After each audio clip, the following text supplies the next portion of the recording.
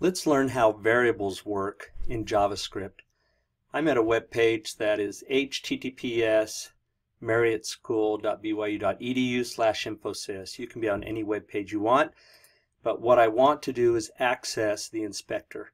This is done by pressing Control-Shift-I, right mouse clicking and choosing Control-Shift-I inspect, or on the Mac you could choose inspect or Command-Option-I. So we're going to inspect and bring up the inspector tools, and then we're going to go to the console window. And this is where we can type in JavaScript just to try things out. So first thing I want to do, what is a variable?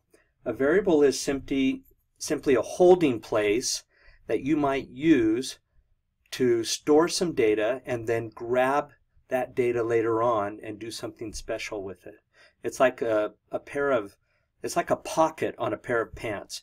You can put something in it and hold it. Now in JavaScript, those pockets on your pants aren't really designed for a specific thing, whereas other languages like C# or C++, they say when you create a variable, you have to know what type of data you are going to store in that variable, because they are what we call a strongly typed language. JavaScript is a loosely typed language.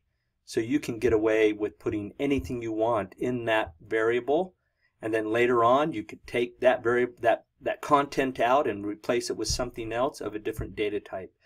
Meaning we can work with strings or numbers or Boolean values, and one variable could hold any of that data. You don't specify the data type.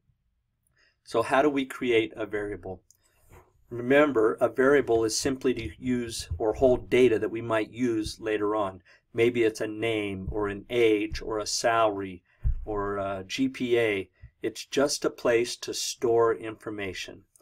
The way we create a variable in JavaScript is you type the word var, and you do it in lowercase characters because JavaScript is case sensitive. Capital VAR is not the same. You might realize that working in the console, you don't have to type VAR and it will create a variable. But we're going to be good programmers, and we're always going to use the word VAR to create the variable.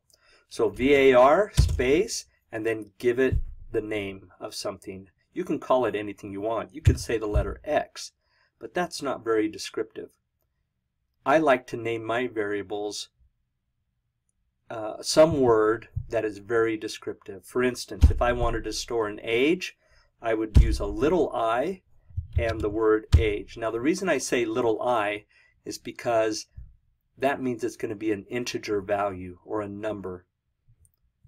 And then I could put a semicolon and then press enter. That would create a variable in memory called iAge. I could then say iAge is equal to or assigned some value. We'll say 55 semicolon. This would now take the value of 55 and store it. That's an equal sign. Store it to iAge. I'm going to make this bigger so you can see that. And iAge was the variable that we created in memory. So somewhere out in memory we have a new pocket, and in that pocket we're going to store the number 55. Enter. So that variable now holds 55. How do I know? I could say alert. Remember, alert is your alert box. iAge.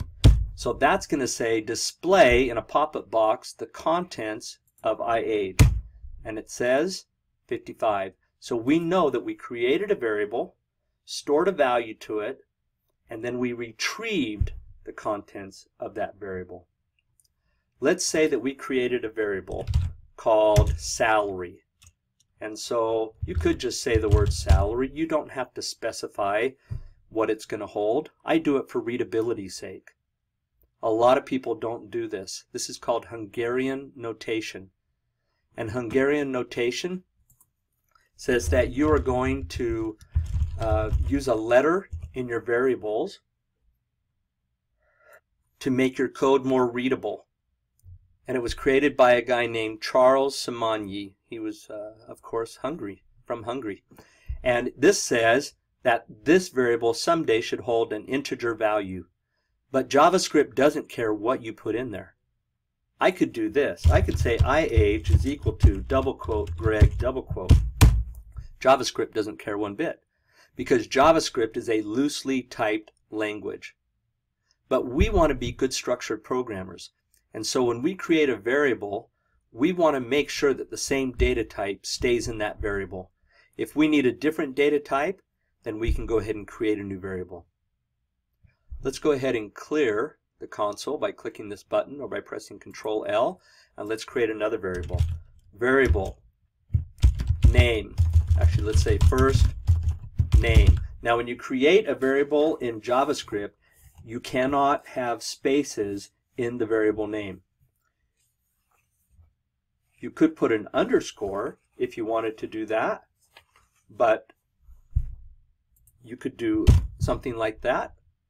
Or you could use what they call camel case. Camel case says the first letter is lowercase and the next letter of a word is uppercase, and this is pretty common. We created the variable by putting a semicolon and pressing enter, and then later on we assigned a value. But if we wanted to, we could create the variable and go ahead and assign the value. Var last name equals mouse. Notice when I type in data with quotes, this becomes a string variable because it's holding letters. I could then say var full name equals first name plus quote space quote plus last name semicolon.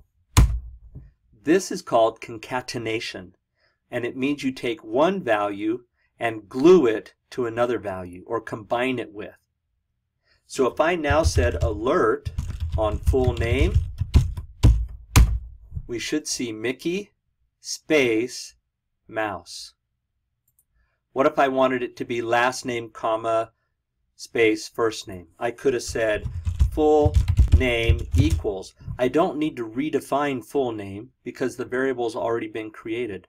Full name is equal last name plus double quote comma space double quote plus first name.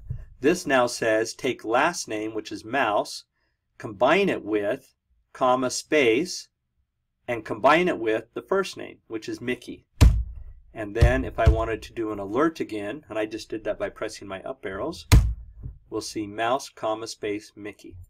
So this is a string variable, how you declare it, how you assign it values, and how you can do concatenation or combine it with other things. Let's clear that screen. Let's create another variable. Let's call it salary. And let's go ahead and assign it a value when we create it. Let's say that somebody makes $50,000, semicolon. And then let's say, wow, a miracle happens. You got a raise. You got a 5% raise. So you could take the word salary. In fact, let's do this. Var raise percent equals 0.05. So that is 5%. And it's a numeric value, but it also is a floating point value because it has decimals. And then we could say the salary, the current salary, is going to be equal to the salary times the raise percent. And if I just did that, I wonder what would happen. Salary is currently 50,000, and if you just multiplied it by the raise percent, it would be 50,000 times 0.05 and assigned back to salary. That wouldn't work. If I said var amount raise, by the way, notice we didn't do camel case on this one. We should have. Alert amount raise. We know that we're going to get a $2,500 raise. So we could now say salary is equal to salary plus amount raise. alert salary. And we can see we have our salary plus our raise. So this is a way you can create numeric variables and variables with decimal points and work with them. Now what would happen if I did this though? What if I said var name equals Buddy the elf, and if we said var salary equals, whoops, sorry about that, 5, but we're going to have a mistake there. So let's say salary equals 50,000. And then we said alert name plus double quote space double quote plus salary. Run it. Now it says Buddy space 50,000. How can it do this? Because salary is a numeric, but name is a string. When you start combining strings with numerics, numerics also become a string. So be aware of that. What if we did something like this? What if we said var sum? We created a variable called sum, and then we said var input 1 is equal to 10, var input 2 is equal to 50, and var new name is equal to Kitty. And then I said var new value is equal to new name, which was Kitty, plus input 1, which was 10, plus input 2, which was 50. Let's see what happens if I alert new value. It says Kitty 1050, meaning even though this input 1 had a numeric of 10, input 2 had a numeric of 50, Kitty had a string value in that new name. And so it said take a string plus a numeric plus a numeric, and it just turns all the numerics into strings. What if I had done it like this? And I said, let's take input 1 plus input 2 and combine it with new name. In fact, that should work. Let's try that. Okay, let's alert new value again. And what does it say? Now it says Kitty 60, because what it does is it says you're a numeric, you're in parentheses, so I'm going to do you first. So that's equal to 60, and then we turn it into a string to concatenate it with another string. In other words, if you ever do strings with numerics, the system will try to turn them all into a string, unless you put parentheses around some of the numerics, and then it will execute the numeric expressions first before it concatenates it with the string. So what are variables? They're simply pockets in your pants to hold data, and that's what we use them for. Holding data that we can work with later on.